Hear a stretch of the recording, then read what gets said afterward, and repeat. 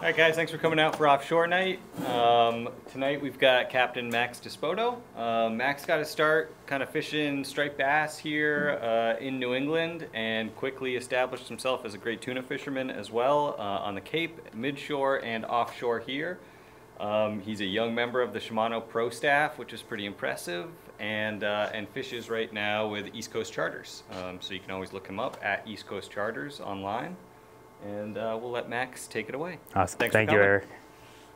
Thank you guys all for coming. A little more on my background. Like Eric said, same thing, striper fishing Block Island growing up since forever ago, basically since I could remember. And then slowly getting into offshore thing. I saw my friends doing it, some people I knew doing it, had to be a part of it. Went to the Cape. We got two that day on top water, and after that, everything else is over. Not that I still don't love going to block and catching stripers and doing all the inshore stuff, but I was hooked. And then from there, just slowly progressed into, as our bite in Rhode Island progressed, got more into that, and then trolling, the conventional game, the canyons, deep drop sword fishing, and it's never ending. So, and here we are today. For tonight, first, I want to talk about, well, first we're going to be focusing on that midshore bite that's been so consistent and accessible for us, basically from behind the island to the shipping lanes. And then first I want to talk about safety. When I talk about it with people, they're always like, do you think I'll be good running this boat to here? And it's always a depends answer every time. Basically everything for offshore depends, but I just want to go over some basics for that. And then after that, gear prep and rigging, and then just on the water, what to do when, what's the right answer, and what we see throughout the season. And if you guys have any questions about what I'm talking about, just specific stuff, if it's confusing, just stop me, I'll go over it. And then at the end, we can go over big conceptual stuff if you guys have anything on that. Just the area. When I say midshore, that's what it's burned in my head. Guys will call it offshore, inshore. North of this is roughly the shipping lanes, this line here. So anything north of that, anything south of that is offshore canyons in my head. So Dump, Butterfish Hole, Coimbra, all the way out to the Star, and then inside to the Gully, that area. It's really what I'm focusing on. And then safety. So my judgment is different from someone else's. I'm not telling people to do something or not to do something, but just from what I've seen out there, I've come up with basic, fundamental yes and no's. I've seen fires, center consoles burning down out there. Last year we had that accident in the fog. Two boats that had radar, working radar, hit each other. And then coming in from the canyons the year before, commercial boat, not their fault at all, drive shaft popped out, they sunk. Got in their life raft, Coast Guard came with a helicopter, picked them up. So good days, besides the fog day, all were perfectly blue sunny days, flat calm, no wind, nothing bad could happen, something happened. So the three things, if someone asks me, hey, I have this boat, can I go for it? The first thing I always say, does it have radar? I think fog is our biggest danger, if you want to call it a danger, our biggest obstacle, say. And it could be looking like this here, it could be looking like that 20 miles out, and then you hit a fog bank. And you can't move if you don't have radar. And having trust in that, knowing how to use it. If you don't have radar, if someone asks you, hey, what do you think, should I go for it? If they don't have radar, I advise not to. Obviously, not saying, can't say no, can't stop them from going, but just logic.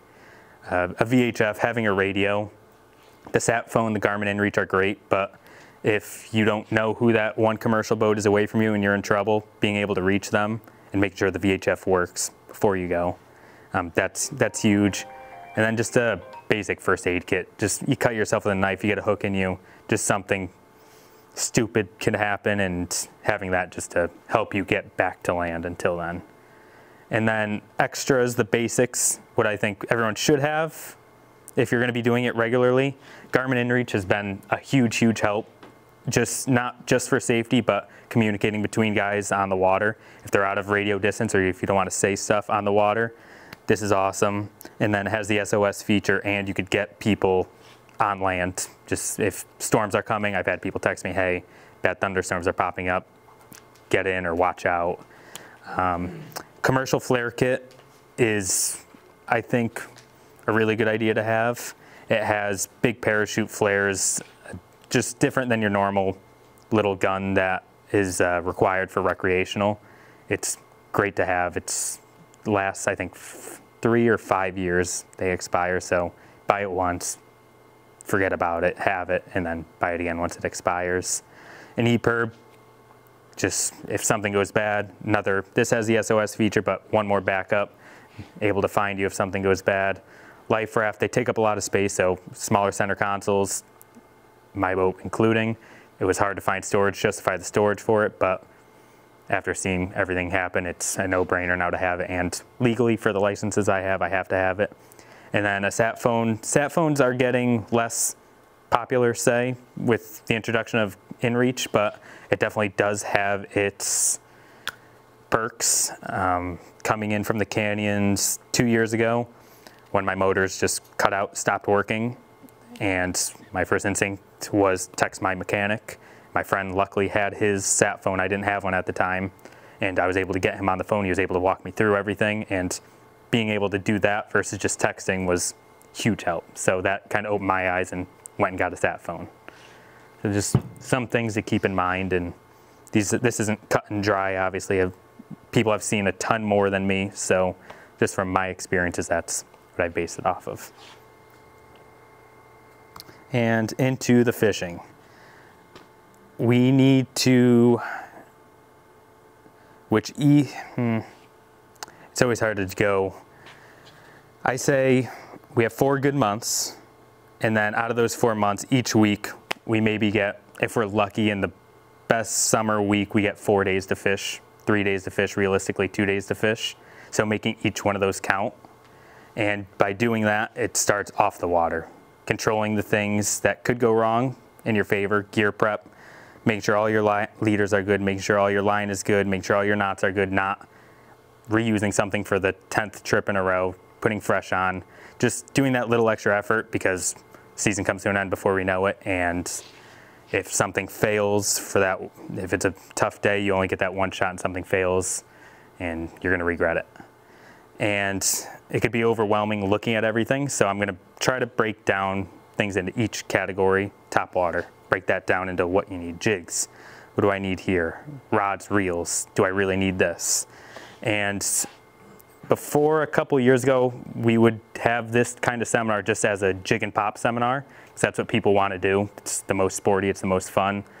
But with how the fishing has been over the past couple seasons, you really need to cover the jig and pop and the conventional side of things, trolling and chunking, and live bait fishing on top of it.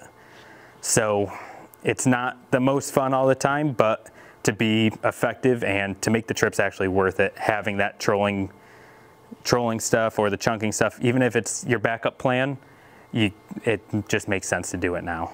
There's really no one who is just strictly jig and pop. There's really no one that's just trolling guys. Everyone has to be a mix now and cover all grounds.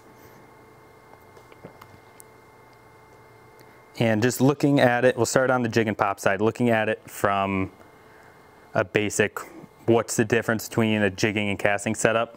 The obvious is putting the rods next to each other, seeing the length of the rods, casting way longer. This is, and the question always is there a hybrid? Yes and no, but it's really 2 separate setups. Having your jigging setups and having your casting setups. The one hybrid that I would say is you could fish a Ronzi on a popping rod and drop it to the bottom.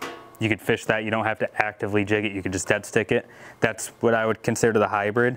But to actually jig and be effective at it and having your casting setups and being effective at that, 2 totally different setups. The jigging rod is short because, to put it in outside of fishing terms, while fishing, you're flipping the jig constantly, working it up, working it up, working it up. And having a weight at the end of a stick, if you were to have it on this short rod, it's gonna feel a lot lighter. Versus if you have it 8 feet away from you, that same weight is gonna feel a lot heavier and fatigue you out way quicker. And you're gonna get burnt out even working on this short rod, but it's gonna be a lot more efficient versus if you had to do it on a long popping rod. popping rod, length really comes in with casting distance. Being able to cover that ground, to make long casts, cover ground. If a lot of the times for top water, the fish will be showing, but if they aren't, if you're just blind casting around, being able to cover ground to where they could be instead of where you know exactly they are makes a difference. Sometimes they'll be right on that first sweep, a fish will come up, eat it, and then sometimes it's right next to the boat. Covering that ground lets the fish see it. Question on the reels. Yeah. You know, they got all these different, you know, gears, the high gear, the power gear. Yep. Are you comfortable switching a reel between a jigging rod and a casting rod, or do you think that retrieve speed is that critical to? You could do it. That's not something that I'm cut on dry on. No, you can't do it. I prefer high speed for popping, for casting. I like that because the biggest benefit I see from that is if fish are up on the surface, I cast to them, they go down, and if they pop up 90 degrees away from me, I want to be able to burn that in as fast as possible and get it to them before they go down and pop up over there. So that high speed for popping, I find great.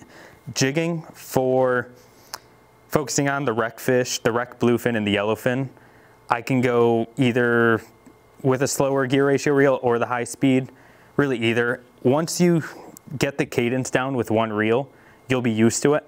I'm fine if I'm jigging with say a 20,000 size reel. Those tend to be slower gear ratio reels, and then the 14,000 is the fastest.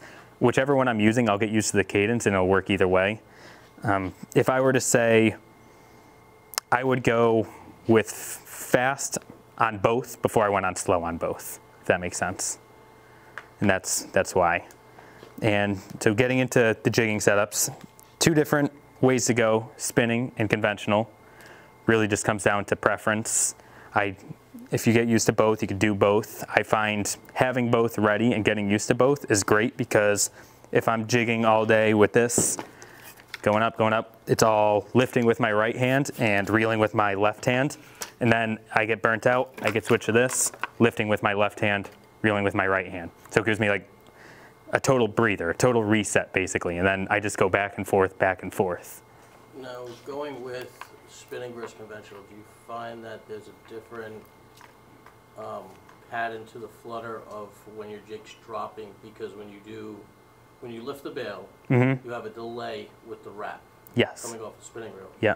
Now you open free spool on the Ossia, it's a direct line to. Right. You basically can't free spool that. You got to thumb it because you're gonna get a nest, whatever. Yeah. Do you think the action of the jig is much different from spinning to the conventional?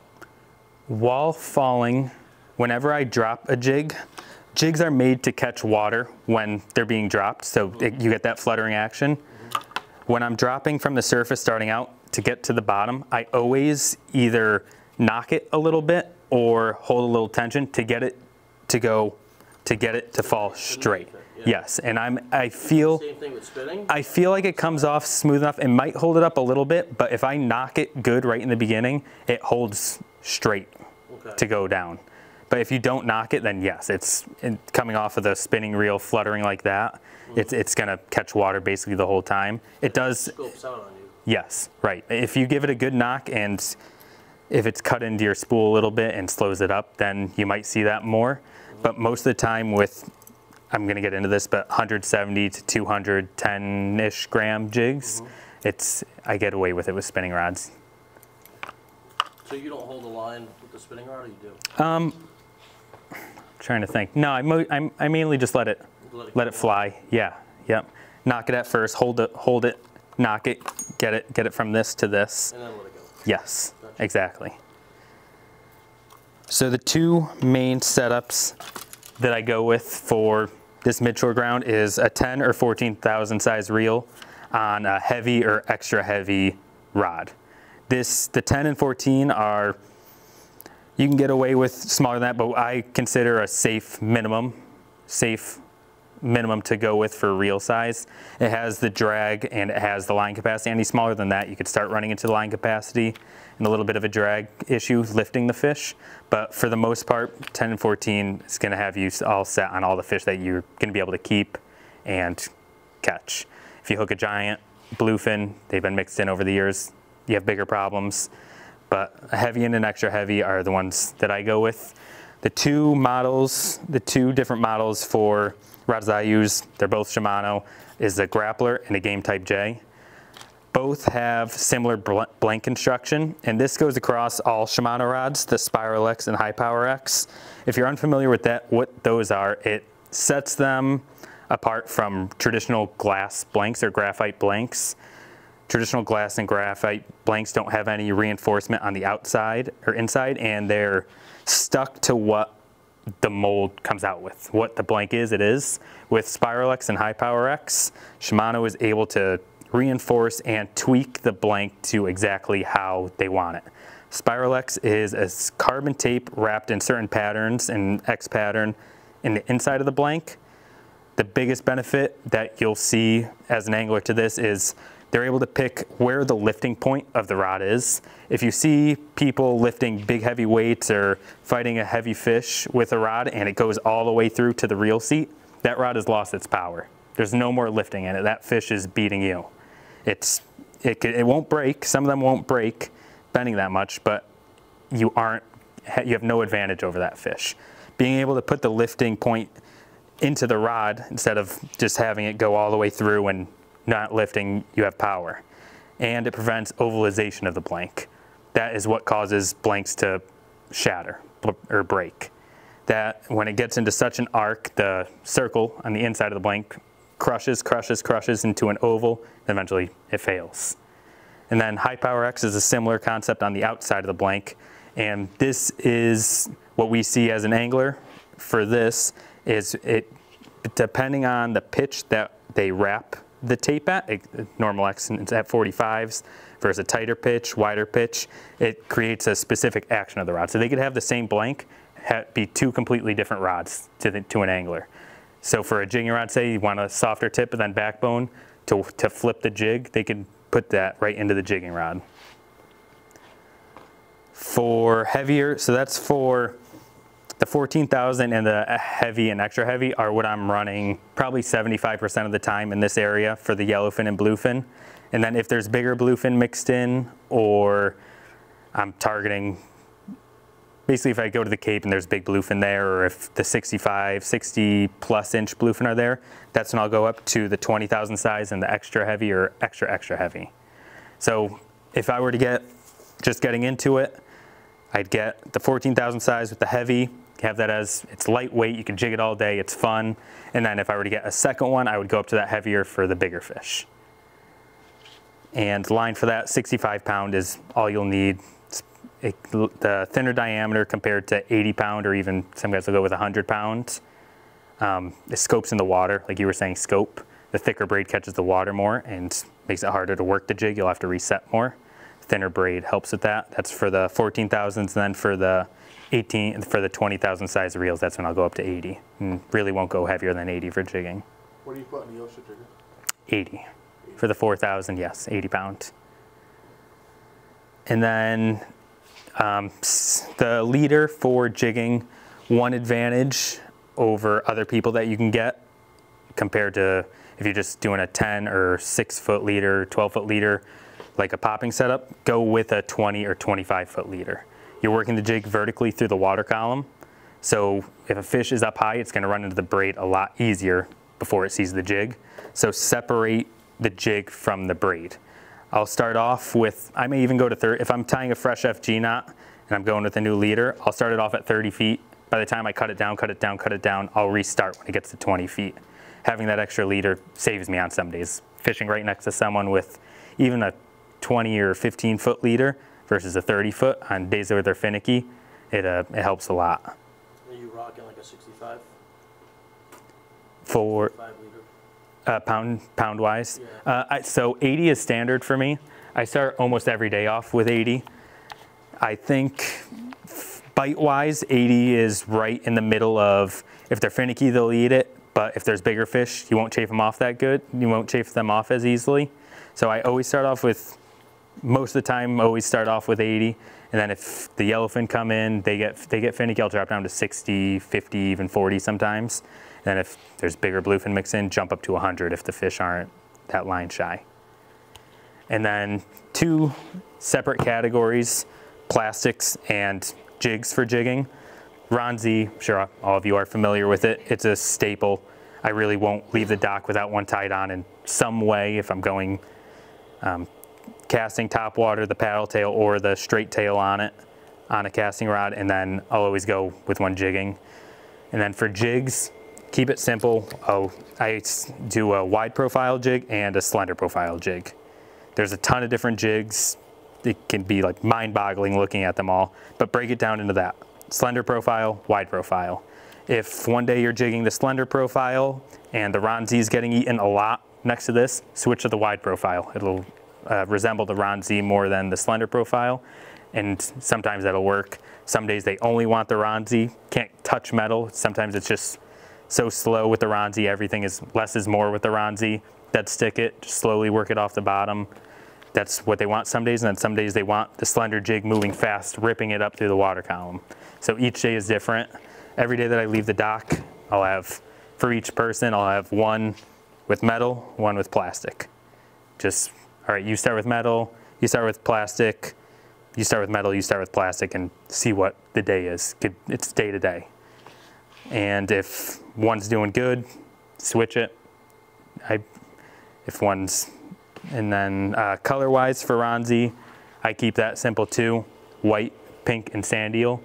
These are really the only 3 that I'll carry for the most part. This covers your natural colors. This covers, for some reason they like pink. Squid, if squid is around, that's a simple explanation, but I can't explain the other times why they like pink, and then this is a sand eel, another natural color. You find you use one on a cloudy day versus a sunny day more? Just when I think I figure that out, I'll get a cloudy day that the sunny color works the best, and then a sunny day that the cloudy, I can never actually pattern that.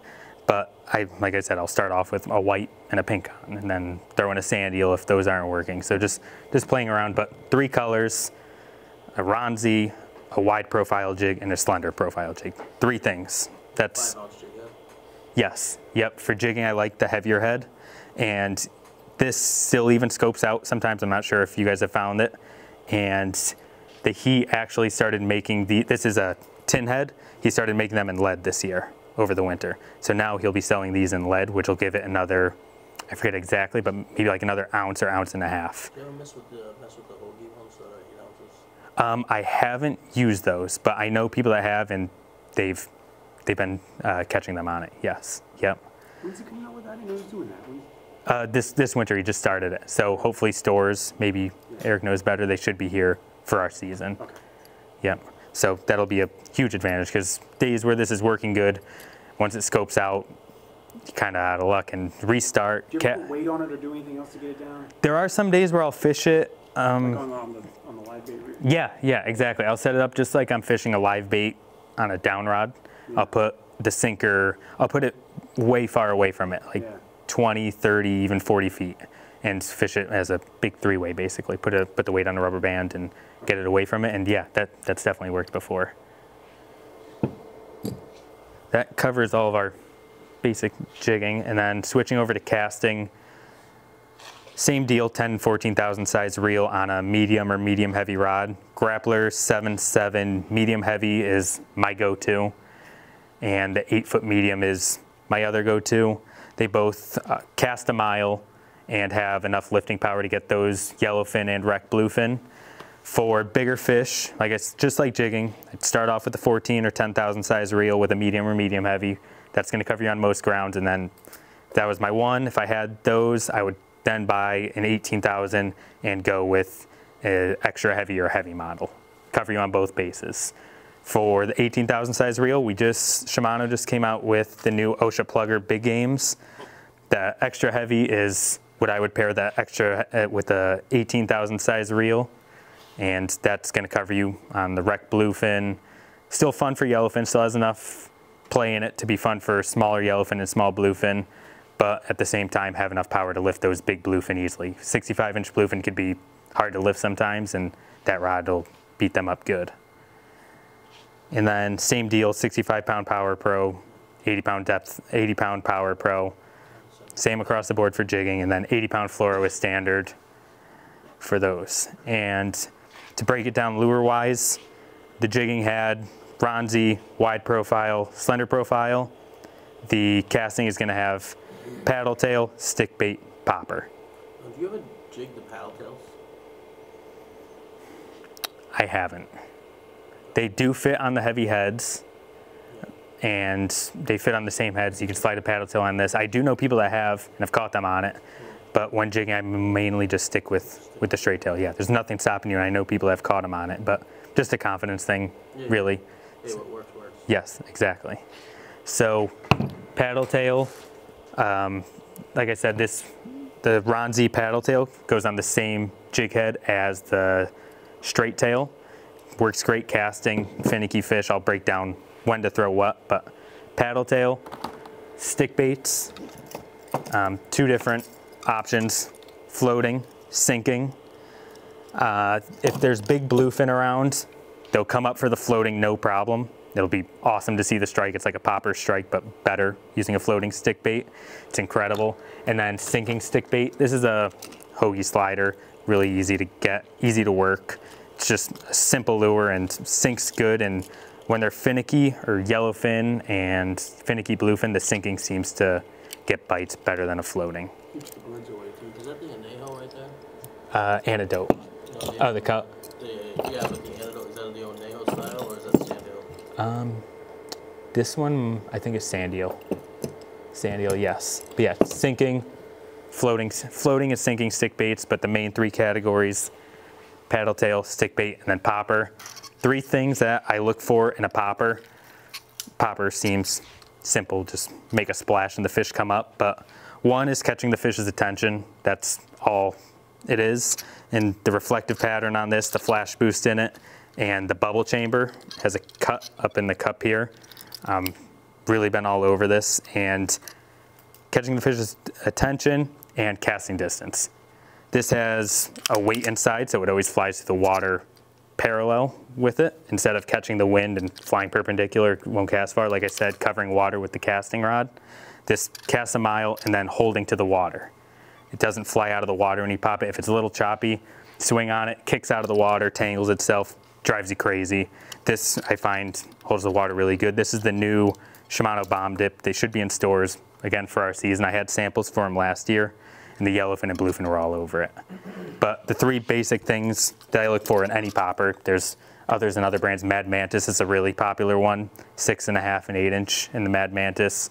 The Bomb Dip, 3 things: casting distance, catching the fish's attention, and holding to the water. If it does those 3 things, it's going to be good. And then conventional setups. Like I said, my background was jig and pop, Cape Cod, and then switching slowly into everything. And at all costs, we would avoid fishing conventionally, trolling or live bait or chunking, just because the big reels on the big heavy stiff rods was no fun. I wanted no part of that. It took the fun totally out of it. And when you hook a fish finally after trolling or live bait fishing, and no one wanted to fight it. We would all look at the rod and be like, I don't want to pick that thing up and fight it. It seemed more like pain than anything. And the introduction of Talica and lighter, more play rods, these are the Therese Blue Water full roller rods, totally changed my mindset on it. Now I have no discrepancy, I have no hesitation switching to conventional if that's the way to go. These setups are so light, and it's with the 25 and the 50. For midshore, I've been sticking more with the 25 just because line capacity, drag, and power is not a problem, especially with these rods now. It's fun. It's just like fighting it on a jigging rod or casting rod. I have no problem switching now.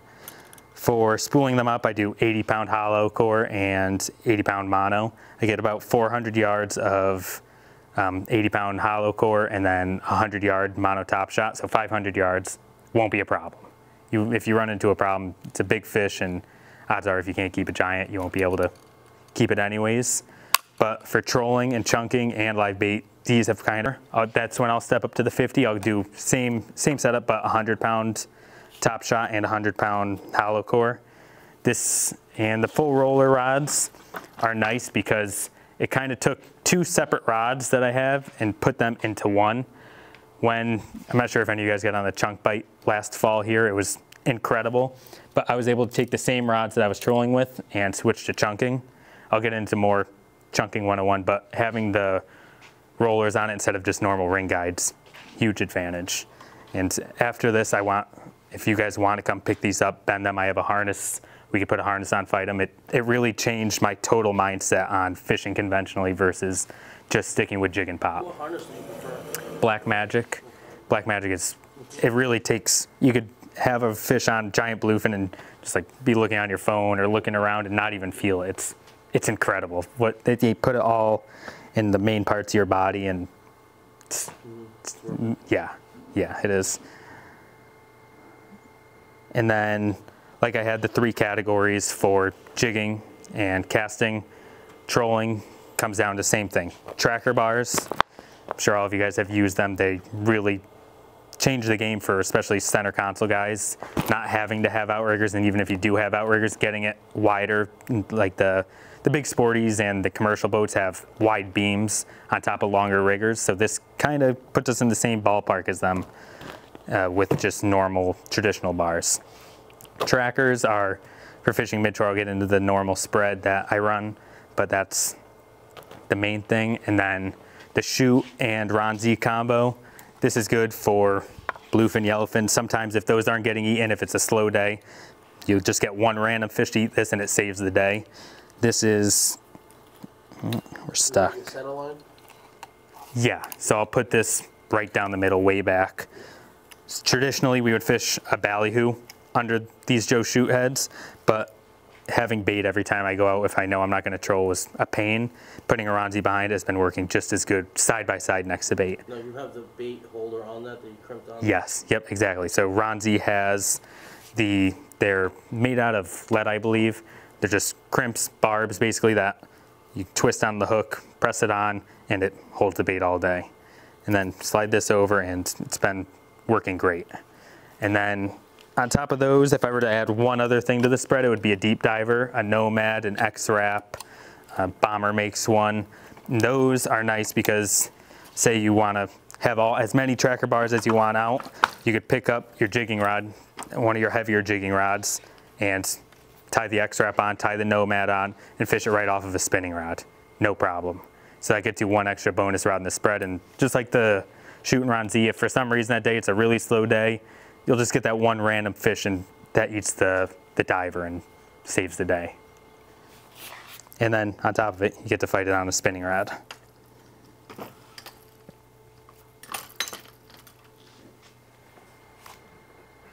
Now getting into the on the water part, what to do when. This is kind of over the past 2 and 3 seasons, this is a blend, a simplification of what we've seen. Starts off with the bluefin showing up, just running out, finding where they are. And the past 3 years, when they first show up, getting them on the jig has been hard. They're up high, they're just getting into an area. The bait isn't really settled in deep there. It's really a troll game when it first starts off, when we first find them. And you might see them on top every once in a while, passing through. They're finicky, they're hard to get, but that's when trolling is really what I stick to. And then once they get in, they hold to an area, that's when you can stop trolling and start jigging. They get settled into this one area, you'll start marking them, get into it more, but that's kind of the next progression. Then once the bluefin are holding in that area, the yellowfin start showing up. If I were to give a rough date for each one, bluefin arrive is usually sometime second half of June. They settle in after a couple weeks of being there, and then the yellowfin join in sometime in August. Rough timelines. Once the yellowfin are there, that's when the popper can get really good. The bluefin are there, they've been there, they're home. Then the yellowfin come in and they're competing for the same bait. So they both start like going crazy. So that's when they'll come up, smash anything they see, and the jig bite is really good too. Then late season, it's been different every year. One year we were running way west to get on a yellowfin chunk bite behind draggers. Last year we had the chunk bite right close to home. And then other years there's these fish that come in inshore, even last year, and there's a bluefin topwater bite. And other years there's nothing here after one good storm pushes them all off, but Cape Cod has fish, so it's always a question of what to do then. So early season, running out and looking for the life. Finding the whales, finding the dolphins, finding the birds, that's really gonna tell you where the fish are gonna show up first. If you're running, you find the life and they aren't quite there yet, they will be eventually, most of the time. There's been times where there's been an area of life and then 20 miles away where there's only one whale, the fish show up. You're like, doesn't make any sense, but talking for most of the time, that's really what you want to find is the whales, the birds, and the life. So this, getting into the basic trolling spread, like I said, tracker bars are kind of my main thing that I rely on. If I were to have, I would call it a 4 or 5 rod minimum. If I'm covering water quick and just want to throw things out, maybe 2 tracker bars, but really to do it, 4 rods is what I would call the minimum. Dark color tracker bar and a bright color tracker bar, just 2 different things. I love purple and black, I love green, I love zucchini, and I love white. If I had 6 rods, a purple, green or zucchini, and then a white on the inside. Just stagger them, just like in that picture there. And then that ballyhoo, and I mean, saying ballyhoo, the shoot and Ron Z, or the ballyhoo if you have bait, go straight down the middle, way back there. You throw in a daisy chain in the middle, and that's kind of, keep it basic. Tracker bars, tie a diver on your spinning rod if you want to add something else. If you want to throw the shoot and Ron Z out, do it, but I'm confident just running the tracker bars, a diver, throw one more thing in there. And What's the third from the left? this one? Yeah. That would be your diver. That stays the shortest, basically right in the wash almost, especially in the canyons. I keep it really close, but midshore, just let it out. With Power Pro Depth Hunter, that's what I run on all my reels.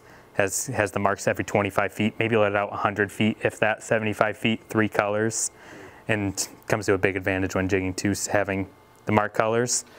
But that's, yeah, that would be your diver, bars, chain, shoot. That's basically it. If you hook into, say you hook into one on your port side or starboard side far tracker bar, are you clearing your spread before you bring that thing in? Or are you trying to leave some lines out, clear the ones closest to it so it's not going to screw everything up, but actually leave some lines out while you're trying to bring that up? Right. So when I first get a bite, say, we'll go start off with this guy here, say he gets eaten, I'm going to keep driving. Well, if anyone gets eaten, I'm going to keep driving for probably at bare minimum 30 more seconds at the same speed that I got eaten on.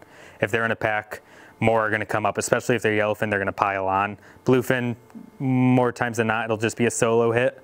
But, well, last year kind of proved that wrong, but they'll pile on just as much. So if you just get a single solo strike, most of the time it's a bluefin, but if they start piling on, and it's that time of year, I'll assume yellowfin, but when the bite gets crazy, bluefin will pile on too. But yeah, keep driving for 30 seconds, a minute, depending on how much line is taking. If it's smaller fish, can go a minute. If it's a big fish, really taking line, 30 seconds.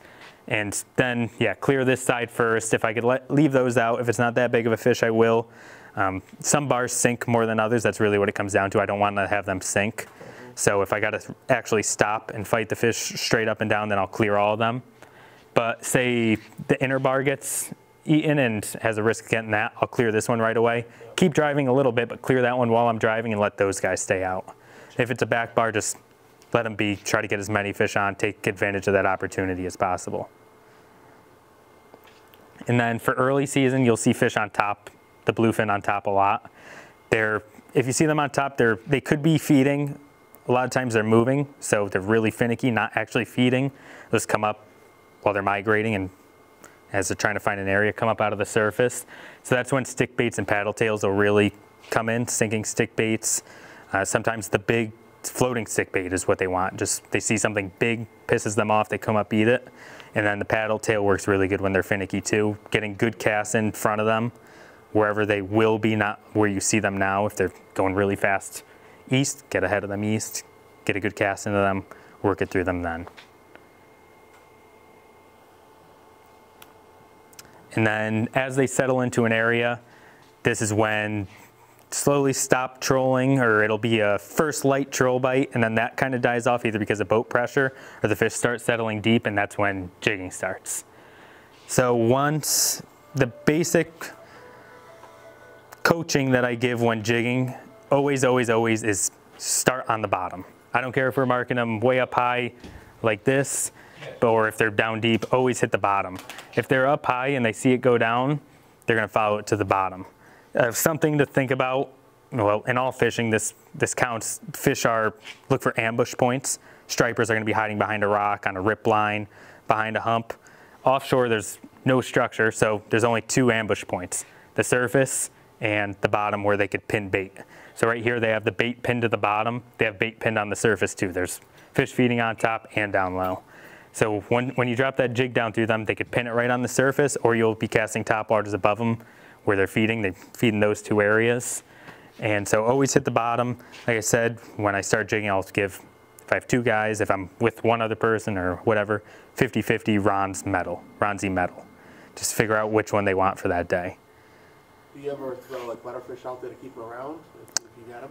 So later in the season, I will. Okay. When it's early in the season, it's hard to get them keyed in on bait. What it is with the fall and chunking, someone may know, but whatever it is, not to say the guys haven't got them chunking in July, but chunking, that butterfish thing really starts later in the year, late August, September, October. This is more just chunking, fishing the life. This is all around the life, finding those whales, staying with the whales, and not piling on top of the whales. I'm sure everyone has seen it, guys driving, hammering down right on the whales as soon as they come up. Set up, think logically. If they're feeding in this area, you're drifting west, get up above them, drift into them. They don't like all the boat traffic, all the sonars pinging. Just kind of be as stealth as possible. Sometimes when you're trolling, you got to put a bar next to the whales. That makes sense, but when you're jigging, set up drifts. Think of it logically instead of just piling around, hopping, trying to drift in there. Usually that works more than reeling up, running over. The running gun thing works obviously when they're on top. That's what you got to do, but jigging a lot of the times just fishing it conventionally like you would inshore, just doing drifts. Yes. First setup, are you going to throw out a Ronzi dead sticking with 2 active jiggers, or? Yeah, definitely. Yep. Or even have someone do the Ronzi in their hand. The Ronzi, if I'm not dead sticking it, so if I don't have a lot of people on the boat, I'll do exactly that. Throw it out, then I'll get it to the bottom, put it in the rod holder, forget about it, then start jigging metal actively. And then if I'm fishing Ronzi actively, same thing, hit the bottom, and then it just slowly reel. Slowly reel and just hop it up a little. Just less is more with that. I can't emphasize that enough. Guys that don't really do that good on Ronzi, a lot of the time they're working it too much. They're thinking of it like a metal jig. They're working it. That's not really what it was meant to do. It works sometimes. They'll come up and chase it, but a lot of the times less is more. When you say the bottom, are you doing like 1 crank, so 41 inches off? I'll probably do, I'm trying to think what I would, probably more like 5 cranks, and also depending on how fast we're drifting, how fast it's going to scope up. If it's staying right under the boat, I'll try to lift it up probably 10 feet off the bottom. So if there's bait, if we're in 140, the bait's at 130, I want it just above that bait, sticking out. Yes, exactly. So I would try to get it here, I guess more like 15, 20 feet off the bottom. Yeah, so you want to create something that looks different from the bait, but still around the bait. Exactly. Yep. Where they'll be feeding, instead of just blending in with all of it, try to separate it. And I think that's what the pink comes in for. It looks, just catches their eye, something different. If there's a million sand eels there, what's that pink thing? Let me go figure it out. They eat it. And with metal, cadence, there's really no set cadence on it. Hit the bottom, and I'll figure it out as the day goes on. Sometimes they want really short, quick, snap, snap, snap, snap, keep it going, keep it going, keep it going. And other days they want slow, have it fall down, lift, catch up a little bit, let it fall. So it's finding that balance of what they want. There's really no set cadence to it. And once you find that rhythm, just stick with it.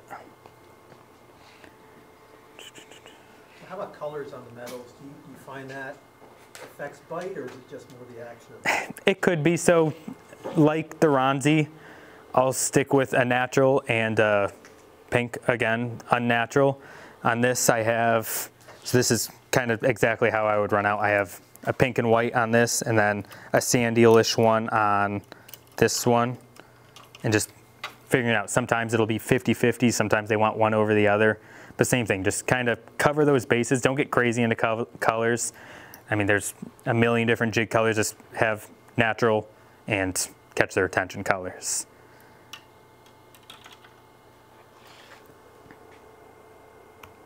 And then shifting later in the year, so now we're talking like August, whenever you start hearing of yellowfin, seeing and hearing of yellowfin come in, this is when the popper really comes in. For some reason, yellowfin are really apt to come up for the popper, and I think it has to do with the competition of the bluefin and yellowfin being there. Bluefin found their home, they were eating there all fine for a month, and now all of a sudden yellowfin come in and making it hard to eat. When you see these streaks like this is usually telltale sign of yellowfin. That's kind of, you see that, you're like, all right, there's yellowfin here. And sizing down on the jig bite, bless you. And I'll size down usually 170 to 210 grams for these. These are the Shimano Shimmer Falls. They're just standard than my narrow jigs. That's my go-to narrow jig. And this is a 170. This is, these are both 170s, but then 210 is one size up from that. I'll go with. What were you using prior? For. You said size down. Like what size were you using? So 170 and 210 are my standards. Yeah. Those are my go-tos. And then I'll even drop down to 140 or even 100 gram for yellowfin. And same thing with the leader. 80 is my standard. If I'm marking those streaks, I know that there's yellowfin in the area and I'm not getting bites, I'll drop down to 60, 50, 40. On the jig even? Yes, Okay. yep, definitely, yeah. More so on the jig than topwater. Yeah. Topwater, leader shy, if I'm fishing the paddle tails and the sinking stick baits, yes. Size down leader a little bit, but for the most part, on poppers especially, leader isn't really in the picture just because there's so much commotion and they're so keyed in on it and all the bubbles and everything, it's not really in their eye versus a jig where you're working it right past their face, it becomes more of a problem. Same thing with the Ronzi, I'll drop down leader for it, 60, 50, 40 until I get a bite. And then these are the standard 10-inch Ronzis. I'll drop down to an 8-inch. The 8-inch still has the swivel hook on them. This is huge. Make sure you, when going out there, you have the swivel hook on it. These are the HDs, the medium heavy duties, have the straight hook. You could run into problems with them. It probably would hold up on a yellowfin, but they'll straighten out sometimes or bend a little bit. The swivel hook is made for what we're talking about here. And what size hooks are you using on them? so these come with, this is how they come rigged. I'm not sure exactly what size hook it is, but this is kind of his fixed head. And that's how it is. You could pass that around too if others want to look at it. So do you ever jack it up to like a 350 size jig if your current's kind of, you feel like you're getting a little scoped out on the 200s? Yeah, at the Cape, that I run into that more. When fishing here, I never, I don't want to say never, but most of the time that 200 gram covers me. But yeah, especially on the Cape, the Regal sword bite, fishing the bottom there, it's a little deeper, more current. That's when sometimes you'll have to go up to that. But even if it is, I'll pitch the 200 grams. It just seems like that size works so well. I'll pitch it up drift, and then by the time it gets to me, even if I get to work it twice before I have to reset, I'll do that just to keep that same size profile. Because I think that's around the same size sand eels that they're eating. So just try to keep it as natural as possible. Like just like you would match the bait. Exactly. Yes. Yep. And then talking about poppers, main thing to do is keep an eye on your popper. Watch how you're working it. On a slick, calm day, you'll really be able to pop it good, get a big explosion, big bubble chamber, and then it'll hold to the water fine. And then if it's choppy, if you do that same hard of a pop, it's going to kick out of the water, look totally unnatural, and fish won't like it. So just each day, if it's choppy, you might be able to just do a slow sweep or a short sweep. Just keep an eye on it, make sure that it looks natural. And like I said, covering water earlier with the rod length, that coming into play. A lot of the times we won't actually have feeding yellowfin when we're fishing midshore. It'll just be around the dolphins, the whales, the birds. You'll just see birds sitting on the surface, casting around those, covering water. Just taking long casts, taking your time, paying attention to each cast, and then they'll come out of nowhere. During the day or during this part of the season, you'll find, all right, well, they're sticking with the dolphins, let's stick with the dolphins. Nope, they're right on the bubble feeds of the whales. We got to go cast this popper in the bubble feed. Or these birds are following them around. We don't see them, but the birds see them. So let's go chase these guys around. So just paying attention to what they're keying in on and covering water and making sure it looks natural. Just, you see fish breaking on the surface, you're going to want to cast and sweep as hard as you could, and it's going to kick out of the water and get tangled, and the fish are going to be like, won't even look at it. So just really paying attention to that. And then as we're fishing the midshore, say the gully, Tuna Ridge, the dump, there's always the option to run south too, or troll south even. that once the yellowfin are coming in from the edge, they're coming in from the canyons, and they eventually make it to find the bait where we've been fishing the bluefin. There's always the option, if that slows down or if there's a ton of boats there, just start heading south to the lanes. There's just yellowfin, there's no really structure, there's no life out there. There's temp breaks that you could work out there, and that's where you'll get a lot of big yellowfin, and then kind of saves the day sometimes in working out in the lanes. Are you looking for any behavior from, I mean, sometimes you go out there and there's just like endless pods of dolphin. Is there, something that they're doing that says, hey, I want to go after this pack of dolphin? Yeah. Just kind of random? It's tough. If they're around the life that we're fishing, if they're around the whales, if I'm marking bait, if they're in the fishy area that we've been in, I'll definitely pay attention to them. Yeah. But then running in halfway home, you see a pack, they kind of look like they're feeding. Yeah. It's hard to stop them because you said there could be so many. And if we're trolling like earlier in the season, just make a pass through them. Sometimes there are fish right up with them. And if you go through them, you might not mark them because they're literally right up with the dolphin. There has been days where I see that, and it's been a slow day. I pull up to them, throw the popper right in front of them, and I'm thinking of this one specific day, it happened, it was a slow day, I had nothing better to do basically, just trying to find something to fish. Pull up to the dolphins, my friend's like, really? I'm like, just try it. First cast in them, no sign of fish at all. Bluefin came up, ate the popper, and for the rest of the day, called in our friends and we fished these dolphins. Saved the day. Like something I drive past 9 times out of 10, but just happened to have fish that day. So yeah, just when to pay attention to them. If they're around the life, yes, definitely. If it's a slow day, you're just trying to find one last saving grace, check them out. But if it's good in one area, you know that area is good, just it's hard to pay attention to them. And then late season. This is where, like I explained to you guys earlier, it always changes. There's no steady pattern. The bluefin showing up on a troll bite, slowly switching to a jig bite, then the yellowfin joining in on them on the jig and topwater bite. I could say it's a pattern now. Hopefully I don't jinx it for us this year and none of them show up or none of them happen. But late season has been different. This year was chunking. To tell you the basics about chunking, just like the popper and trolling, light leader, small hook, make the butterfish. That's what I'm chunking most of the time. Some people do herring, some people can do mackerel, but butterfish is the main thing. This is, I think, a 6/0 circle hook, light wire, and it's all about making your hook bait look like the chunks that are falling that they're eating. So starting off, finding some marks, seeing some fish milling on the surface, they aren't eating the jig. If other people are chunking, it'll turn them onto the chunk. So that's when you got to start chunking. Starting throwing chunks in, and my basic setup for that is leader size. I go down from 80. I'll usually start off with 60. I'll do one rod with 60, one rod with 50, one rod with 40. Usually 40 is when, if they don't eat 40, they usually aren't eating, period. 40 is usually the lightest I'll go, sometimes maybe 30. But I like going with, if it's not a wide open chunk bite, sometimes you'll get them right up to you with the chunks, but for a normal chunk bite like we had last year, having to let it go down, I like going like 15 or 20 feet of leader, kind of like jigging, maybe a little shorter than jigging. And I just do a small spro swivel in there, just tie it. For lighter stuff like that, I don't like crimping, 60 pound, 50 pound, I don't like crimping. And this is where the 25 comes in, having that 80 pound, it goes down through the water nice instead of 100 or even 130 catching it. And most of the time I'll just slowly let them out with the chunks instead of putting them out on balloons. I'll just put one rod in the front, one rod in the back, and let them go down with the chunks. Start one, wait a little, let the next one go, and start with that. And this is when I fell in love with this rod.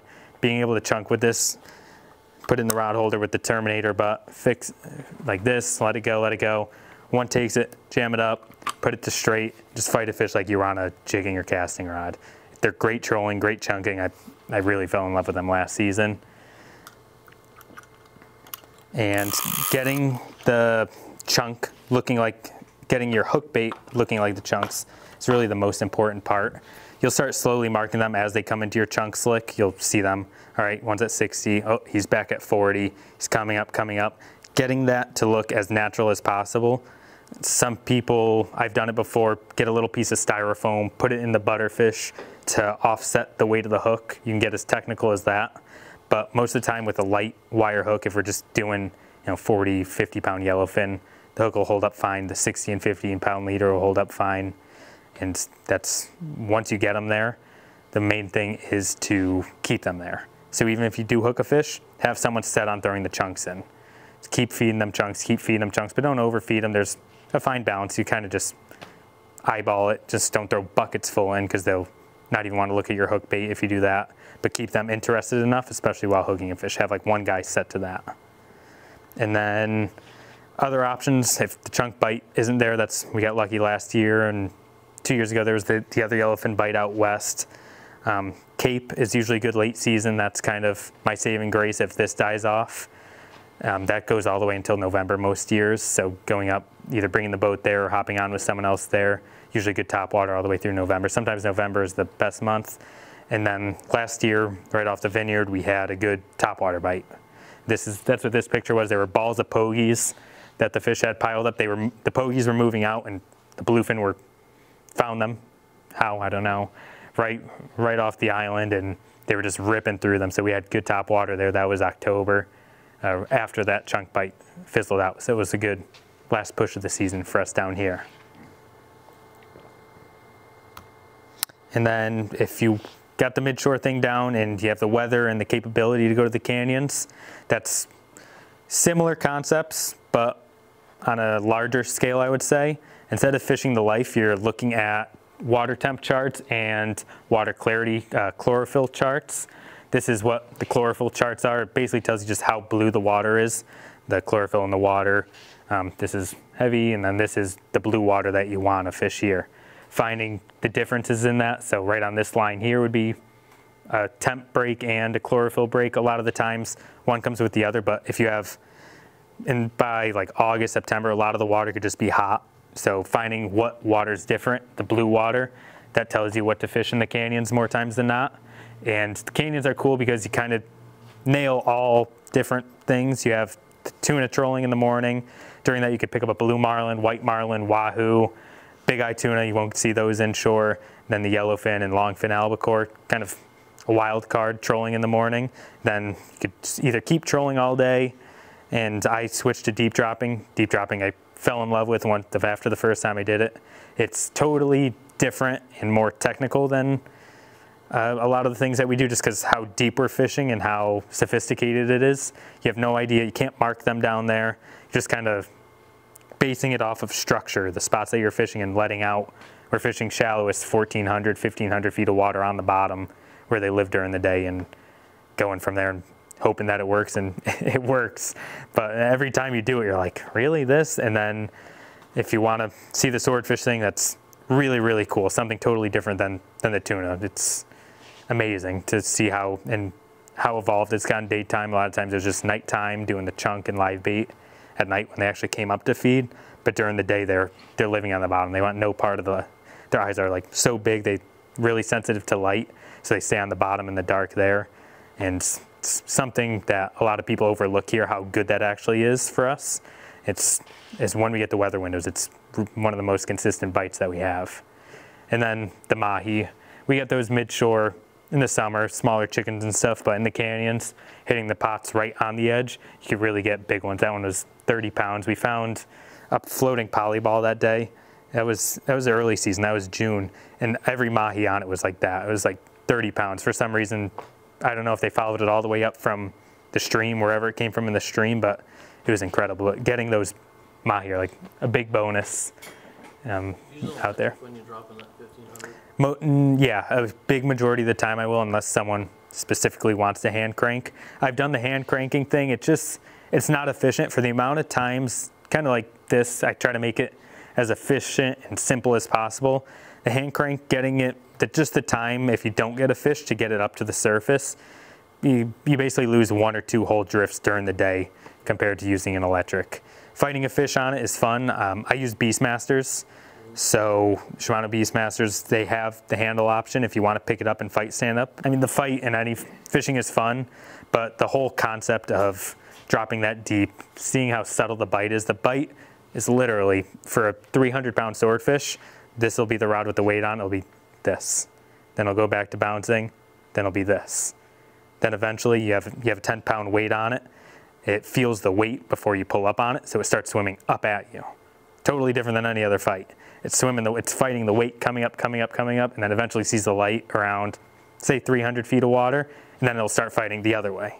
So you just basically keep up with it, let it swim up for as long as possible, and then once it sees the light and starts fighting, then you gotta fight it reverse. So actually start fighting on it while it still has the 10-pound weight on it, and the thing starts jumping out of the water. The line is going down like this because it has the weight on it, but the fish is 500 yards out on the surface over there jumping. It's like, it's crazy. It's so cool to see. You break that, does that weight break off, or you bringing that in? No, taking it off yeah, yourself on the- bringing it in and unhooking it.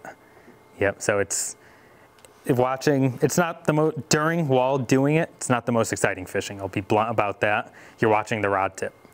That's all you're watching. It's bouncing like this in the waves.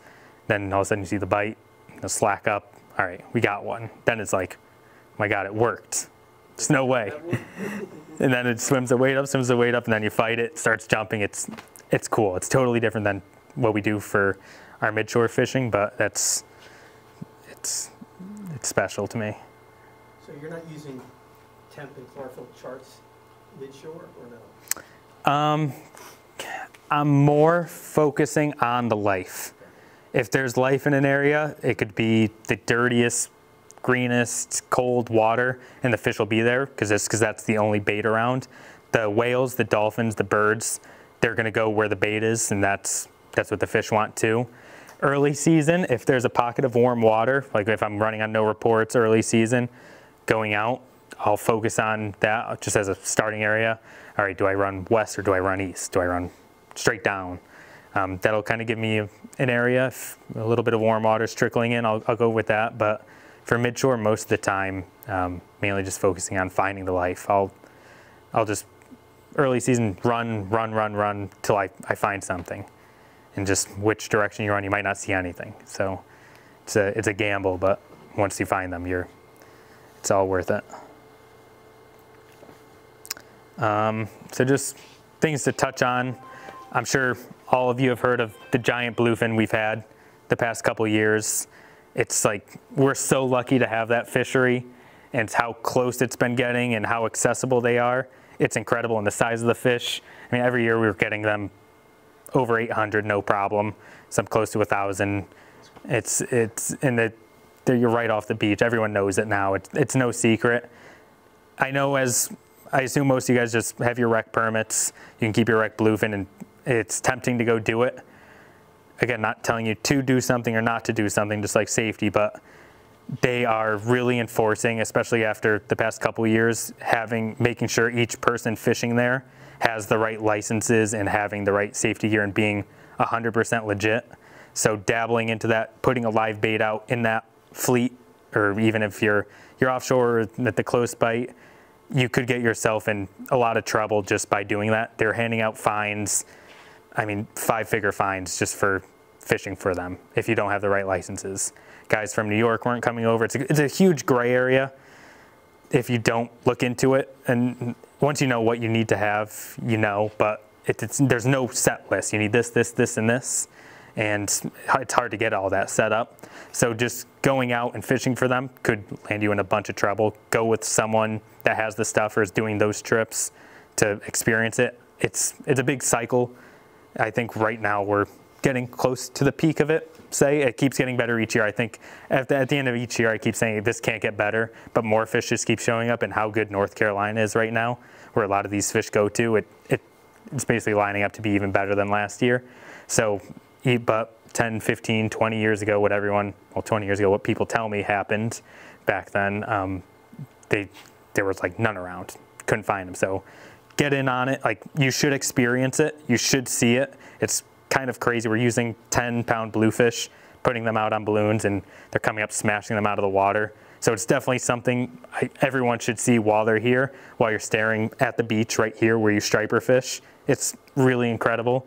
But to go do it on your own, it could land yourself in trouble. Just keep that in mind. If you want to do it, either really pay attention, or if you don't want to risk it, I wouldn't either. So that's one thing to keep in mind. And then fighting fish, fighting them on jig and pop is conventional gear, you have the winding power, you have the rod to lift them. Some guys will really get stuck on a fish. These 50-pound yellowfin, 50-inch bluefin, even a 60-inch bluefin really shouldn't be that hard of a fight on your gear. I would say a 50-inch bluefin shouldn't take you over 15 minutes max. Like 10 minutes, even 5 minutes on the right gear, it should be taking you. Not saying others, obviously sometimes you get a demon, but really having the right gear and fighting it correctly. One huge advantage I could tell you that watching people is have the rod do the work. These rods with the Spiral X and High Power X in them, they're made to lift. And so keeping it but always try to keep it above a 45-degree angle. 45-degree angle and above. I know high sticking is kind of like a no-no in all cases of fishing, but these rods get the power in the rod when loading them. So having it at that 45 loads them perfectly. When people get tired and they start going like this, leaning on the gunnel, you have no lift on the fish. That fish has you beat tremendously. Like that fish is just relaxing, gaining its breath while the rod isn't doing it and you're not doing anything. Keeping it at this, leaning back and having the rod load it. Even these rods I'm so confident in, I'm not advising you to high stick it at 0 degrees, but keeping it up high, letting the rod do the lifting. A lot of the times with the rod lifting and just a little bit of swell we have, you don't have to do those big lifts and reel down anymore. Big lifts and reel down. The reels have so much torque in them. Twin Power, Stella, they have what we call infinity drive. It's basically increased torque in the reel. So the days of just to get a crank, having to lift up and reel down to get a crank, those days are over. They have so much torque that you're able to get a good turn of the handle while under heavy load. So keeping the rod like that, letting it lift, timing it with the waves, reeling down, lifting a little bit, timing with the waves, reeling down, and the rod you'll notice the rod, if you just hold it like this, it'll lift, lift, lift, then you can get that turn, lift, lift, lift, turn, and just having the right gear set up for that. If you're finding yourself getting really beat up on, our normal size fish, it really comes down to the gear and keeping the rod and yourself in a good position. And also, instead of burning your arms out, putting it into the core of your body. That picture there, that was a big bluefin. That was around 80 inches and took a while. That was like an hour.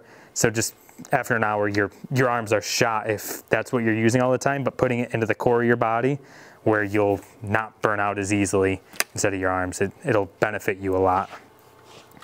And then when getting a fish, just basic things to do to keep it nice. Obviously bring ice, that's without being said. For the most part, you see people not bring ice, you're like, all right, you put in no effort. But getting it on deck, I like gutting them, cutting the gill plate off. I don't like going up the belly on a tuna like a lot of people want traditional fish. I cut the gill rakers out of the fish with a serrated knife. Just pop the gill rakers out, and then all the guts basically come out at once, and you just stuff that with ice, get it in there. Then when cutting a fish up, the best way that we found for keeping it in the fridge, I don't like freezing it personally, but you do get a fish, you cut it up, keep it in chunks as big as possible. I know limited to a fridge or whatever, keep it as wide as you could.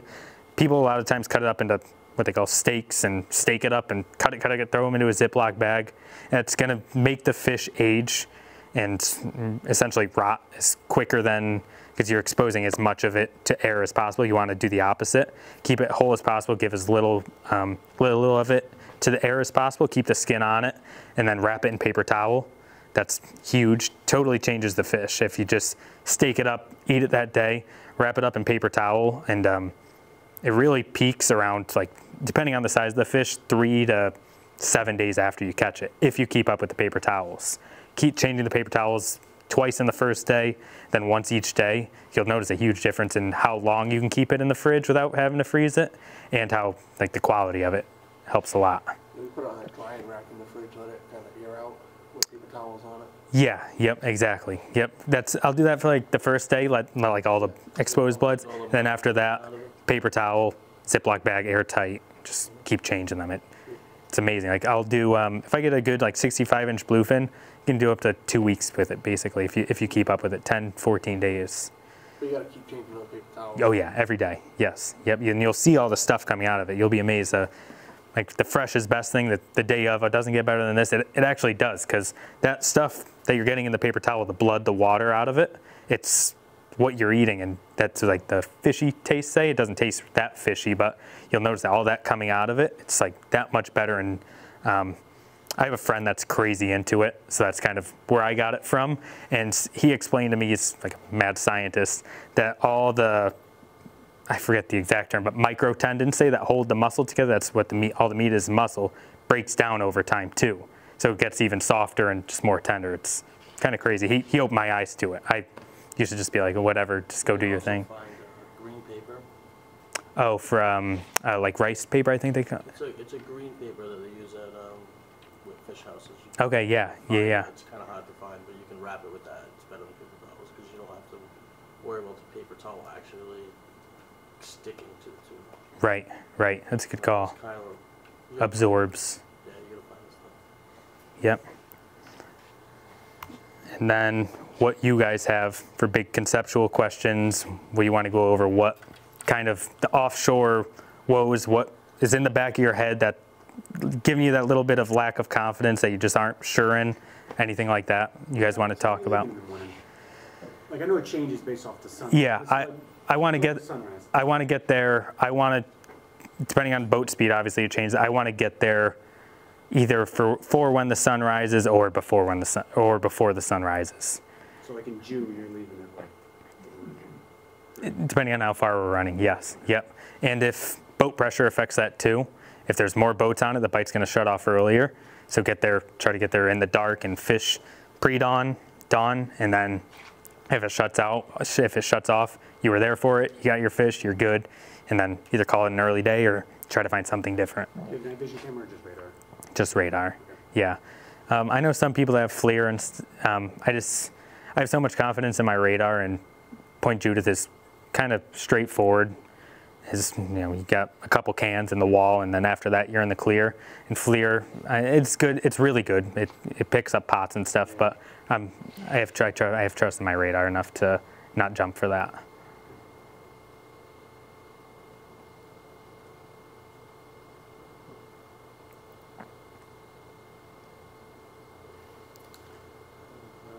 We asked all the questions during the demo. I know. Ran through it all. What drag settings are you typically running with the 65 pound? So, this is always a tough question. I've never owned a drag scale, just to be blunt about it. So everything is just off of hand. Yeah, even for my big rods for giant fishing, just by hand. I wish I could tell you an exact number. I would say 15 to 20, 65. Really, the amount of drag that you'll feel, like, whoa, 65 pound is still good. You won't run into a problem breaking it. Yeah, I wish I can give you an exact number to set it at, but I've really just all done it by hand. Yeah. Don't have time for a scale. Yeah, on the water, and then by the time during the fight, up it. Yeah, I started off lighter. Yeah, and the talicus is, the spinning rods is a challenge. Exactly. Yes. Yep. But then, yeah, I always start off lighter, and then as the fish gets settled into it, I'll add more drag, and basically just want to keep lifting him at a steady pace if I could. You're leaving it. Yeah. Yep. Especially for the bigger fish, once they start running out, I'm not going to up the drag on it then. Just let him do its thing. Let him tire himself out. Adding the drag on it does help, but also don't want to pop it if it hits its tail or something. That's really what the long leader comes into. For a topwater, you could run no leader essentially, especially for a popper. You don't need a leader, they won't see it, but that's really for the abrasion resistance. If it gets tail wrapped, or if its tail hits it while running, the floor is going to eat it up a lot better than the braid would. So say you're throwing like a deep saltwater or antidote on one of your casting rods, and you hook into above 100-inch fish. You don't want to lose that freaking $100, $120 lure. Yeah. Pop those hooks by palming that, or? Not the hooks, not good hooks, not the hooks that you'd want to be running. So then you either have to weigh out losing that 120, 100, whatever dollar lure, or wasting 4 hours for potentially maybe getting your lure back, but realistically breaking the fish off 4 hours after. Exactly. Yeah, it's made it hard to, not hard, but it's a challenge that we run into, especially with jigs and stuff. I have people on the boat that they hook a good fish, it's a big fish, it's a giant. I'm like, it's a closed day, we can't keep them, or the quota shut down, I can't keep them. What do you do? You try to get it? I mean, everyone wants to see a fish that big, but you risk losing half the day to do that. Exactly. So I go with put the drag up. If he wants to come up, he comes up. If you lose it, you lose it. Because it's happened to everyone. When you make that decision though, like, if it's already at maybe 100 feet, then you're probably like, okay, I can keep that fish. But if it's like staying at the bottom, or like when do you start to say, crank the drag down, we're gonna... If a fish runs, when we hook it, if it runs up on the surface, that's usually a good, pretty consistent sign that that's a giant or a really large wreck bluefin. The 70 inchers will do it, but that's kind of my first sign. If a fish takes off on the surface, just piles away on the surface, I'm like, all right, might be in trouble here. Then just depending on how quick it settles, if it settles down deep pretty good, I'll give it time. If you start lifting it, if it feels movable, give it time. But if it's one of those 100 inchers that people have been hooking on ronsies and jigs, it's just screaming off. You know, yeah, and there's nothing you can do about it. And you never want to pop a fish off intentionally. It's against everything that we know. But at the same time, you lose half your day of one of the few days that you get. Someone was telling me that you can pop the low diablos. Like you can straighten Possibly. those bad boys out. I bet depending on how it's hooked. Yeah, if you have it hooked in a weird way where it will, definitely. And then there's other times where they might not want to. Any questions on gear? Rods, reels, line, leader? You bring a harpoon? I always have 2 on the boat, yeah, because I can keep giants. I do that probably almost 50% of the time. Well, If it's like a 65-inch fish, are you harpooning it? if it's on the right gear now. If say it's like a 65 or 70-inch fish on 40-pound fluoro on chunking, and I've been fighting it for a while, and it's possibly frayed, and getting that last gaff shaft will be a problem, yeah, I definitely consider harpooning it. Yep. Big yellowfin, we had like 100-something pound yellowfin, same thing, chunking, light leader, fought it for forever, and I didn't want to lose it. Harpooning a yellowfin kind of seems like, really? But it was the one bite that we got that day on light leader. It was really frayed up by the time we got it, so just safety net. Just put the pride to the side and just get the fish for whatever cost necessary. When you're out there and you run across a tailing white marlin, Yeah, what's your yeah. trick to get them to bite? I mean, I've got them like coming right up to the boat, looking at you and following the lure, but Yeah. can't get them to commit. Get to follow. Right. What were you throwing at them? Like a Ronzi or something. Yeah. So I know it's hard if they're actively feeding. Usually, kind of like the striped marlin that we were talking about, they'll eat. Yeah. But if they're finicky, usually the stick baits are more what they'll tend to eating. Any of the sinking stick baits. Probably a little slower. Yeah, until they get on it, and then as they're on it, just like the striped marlin we were talking about earlier, kick up to get it away from, just like teasing them. Yep. Then eventually they'll commit. But yeah, stick baits is kind of my go-to. I've hooked them on the popper in the canyons. That was wouldn't be my go-to, but that was one that was feeding hot on it and just came up and ate it, saw it. Yeah, white marlin they come in midshore. That's another thing that comes consistent. I should have put that in mid-season too. Kind of in August, they'll come in. You'll see them on the surface finning, and they're a huge bonus to get. Have your same popping setups with a stick bait or even a popper paddle tail. Cast it, make a good cast at them, hook them. They jump all over the place. It's a good bonus to have for the day.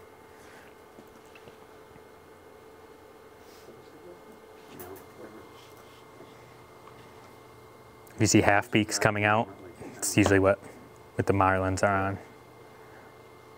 The same bait, same approach. Just tease them with it and see what they get. Exactly. Yeah, they're feeding. Well, sometimes they'll just be milling up there, just kind of cruising around. That's when they're hard to get to eat. That's when something small or small paddle tail or stick bait. That's when they'll do it. But if they're up chasing bait, you see them slashing and everything. That's when put a cast near it and you'll be good. Any knot recommendations? Like braid to leader and then... Yeah. So this is my go-to setup, obviously size down, but this is across the board casting and jigging. For braid to fluoro, FG knot. There's tons of videos online to learn it. It's once you get confidence in it, won't need another knot. Other options are the wind-on leaders, having a fixed loop in your braid and then loop-to-loop connection for your wind-on, but I've found I have the most confidence in an FG, and the most doable instead of having packs of wind-on leaders is having a spool of fluoro. And then for lure to leader or jig to leader, swivel split ring. This gives it won't twist your line up if it's a spinning lure, and the split ring kind of takes the line off of the lure and then easily interchangeable without having to retie every time. I'll do this for stick baits, jigs, but I won't do it for Ronzi. Ronzi, I'm always tying direct. Ronzi has the swivel built in already, and just one extra thing to have on that head that the fish could see. Just always, always, always tying direct to Ronzi. I think that makes a difference. That's one. Swivel around, so just straight out. Yes, yep, that swivel built in is super strong. Just tie right to it. It's one less thing for them to see. And yeah, so I'm most of the time doing polymer. If I'm in a rush or I don't have that much leader left, you can get away with an improved clinch knot. Seems basic, but it's strong. Yeah, yep. But most of the time when setting up, I'll do polymer knot. You turn direct to the hook for the chunk too? Yes, yep, exactly. Tying direct to the hook for the chunk, just less things for them to see. Yeah, and then are you, I don't even know what Shoot Ronzi. no, I'm thinking for the chunk, when you tie it with the hook, Oh, floss. To a snell in it? Snell in it. Nah, I think it would chafe on the snell. Or? Yeah, just polymer. Just polymer. Same deal. Yeah, that's usually the philosophy with a circle hook, but like you said, chafing it up on the base of the hook, Yeah. just a little closer to too close to the mouth for comfort. I'm sure some people have done it and gotten away with it, but just simple polymer. Now, would you ever put like shrink wrap on that? Like if you say you're going out and you're setting your gear up the night before, put like a shrink wrap tube on the, like if you're setting it up a chunk thing, you're going out in the morning. For chafe protection? Yeah, on the chunk bait. No, I think it's just one more thing for them to see. I try to bury the hook as best as possible in the butterfish. I'll run the hook for my hook bait. I'll most of the time always use the head side of it, cut it in half, or even a whole one sometimes. But I'll run it into the mouth of it and bury it in the bottom, so it's just barely, just this part is sticking out of its belly. And then if it's good where I'm just feeding it out, no problem, I'll just not floss it up or anything, but if you could, if you're gonna put it out on a balloon or just for extra security, if it's rough out or something, I'll floss it in, use floss and a rigging needle, tie the hook in, so run the floss through the eye of the hook, through its mouth, down through the top of its head, tie it like that, and that'll just keep it secure there. And that's an offset? Yes, yep. Mutu works good, not the super Mutu. The super Mutu I find, unless there's big fish around, I find that the wire's too thick and it makes it sink too quick.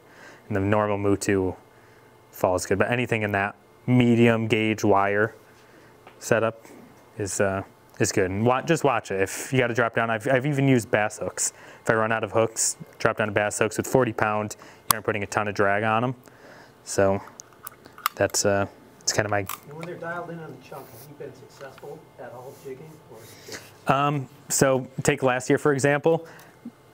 It was early morning, first pre-dawn, first light jig. They were coming up for the jig. Then I don't know if it was a light thing or the chunks starting to be thrown in the water more that switched them. But that's when I couldn't buy a bite on the jig. But then in other years when, say not that bite specifically, I have been able to pick away some bites on the jig. yeah, I didn't know if it was, that I stayed with the leader. I had 60 on there. Maybe I should have gone down to 40 or something. But I mean, there was lots of fish around. Oh, ton. They wouldn't, jig all day. Right, and just chunks. Yep, and then that bite, one thing to keep in mind, that I didn't know that an older, someone who's been around chunks a ton back in the day, that bite went on for 4 days. There was a 4-day weather window, ton of people there. The 3 days, ton of people. Then the last day was kind of crappy weather, but there was still maybe 20 of us there. And then a big storm came in, and everyone ran back to it after that to think the fish were still going to be there. Gone. When they were holding there all year. They were basically there for 2 months, 2 or 3 months in the same general area. What happens is the fish get keyed in on those chunks. They forget about the sand eels, and the chunks become their main forage. They think that that's the natural forage in the area. And then when that storm came for those 2 days that shut it down, oh crap, the bait left. There's no bait here. Even though there were still sand eels, they were so keyed in on those chunks. Like, we got to go find new bait, and totally gone, ghost town. So that's one thing I never thought about that someone explained to me last year. We cut them open and it's just stuffed with chunks. Chunks.